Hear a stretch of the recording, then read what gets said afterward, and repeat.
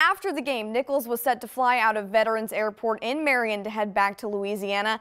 They did not charter a flight. The team was notified that their plane had a flat tire and that another plane would be there. Well, no plane showed up. The team says they were stranded at the airport with no food or water last night. These are images from Nicholls Athletic Director Jonathan Terrell that he took last night and posted on Twitter. When SIU heard about this, head coach Nick Hill and the team stepped in and brought the Colonels water, Gatorade, and snacks earlier this morning. And I am told that the team still has not left Veterans. They have now been stuck there for almost 24 hours.